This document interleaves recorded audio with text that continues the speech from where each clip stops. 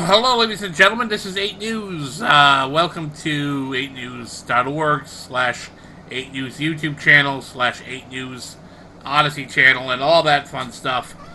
Now, I'm going to be talking about, every year I talk about this, and I started in 2021 this year, and this is going on to 2022. Is AAA worth the money for 2022? Is AAA actually worth the time and the effort to pay for a membership? Depends on your situation. The parks are open. The hotels are open. A lot of places are looking for tourism and everything else. Right now, personally, I wouldn't spend money this in 2022 on AAA for not really nothing, because I have a good insurance policy that has unlimited roadside assistance. I very rarely drive, so I don't think AAA would be a good fit for me at this particular time in life. You can get better deals on Hotels.com, to Expedia, to Kayak. You can get better deals if you shop around at the closeout prices websites. Even the Wyndham Rewards memberships are doing pretty darn good. You get like 25% off of a Wyndham hotel or something like that. It's actually a better deal than the AAA. And it's coming closer to looking at AAA may become obsolete, to be honest with you, in my book. I think AAA, I don't think for 2023 and beyond, I don't think AAA is going to have a hard time trying to stay alive. I personally think that. They got rid of the bail bonds program. They don't have the bail bonds program anymore. If you got arrested, they'll bail you out of jail if it's nothing that serious. They got rid of that bail bonds program, and that was what actually was keeping them afloat. A lot of people like that because then they can get bail bond. They have an insurance policy, so they don't when they get arrested, they can get bail bond up to like $10,000 or $5,000. I forgot how much it was. I was a platinum member of AAA, and they got rid of that, and then they got rid of the discounts on Amtrak. And really, I sat down and thought about, what is this really good for anyway?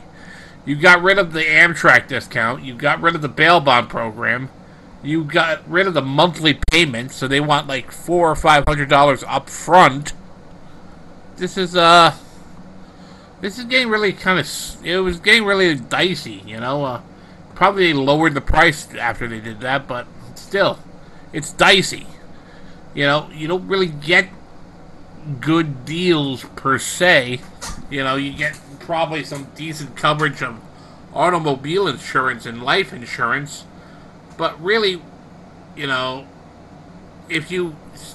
how they try to get you back is they hire the rudest people to call you, and then they try to get you back into guilt tripping you back to joining AAA again. So really, AAA is really not what it used to be anymore.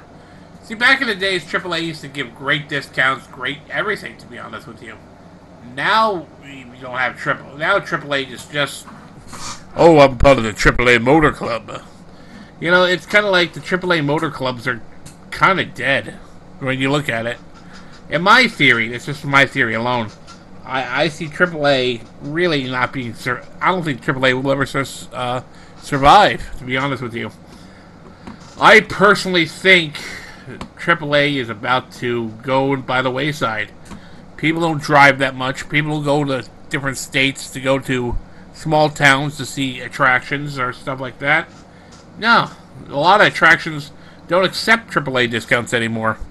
A lot of AAA attractions, you have to go to the AAA office to even get the special discounts. And the closest AAA office is in a town next over. That's kind of like 40 miles. 30 or 40 miles. So, it's really not a convenient type of way to even get anything you want. When I lived in Palm Coast for a little while, that's a couple towns over, the closest AAA office was in Daytona. Daytona. So that was like a 40, 50 mile drive. And we used to get these things called triptychs. When I was a kid, we used to get these little things called triptychs. I think they still have that, but you have to beg them to get it. I remember when I was a kid, I was going to, not a kid, I think it was like 7, 8 years ago, I think it was.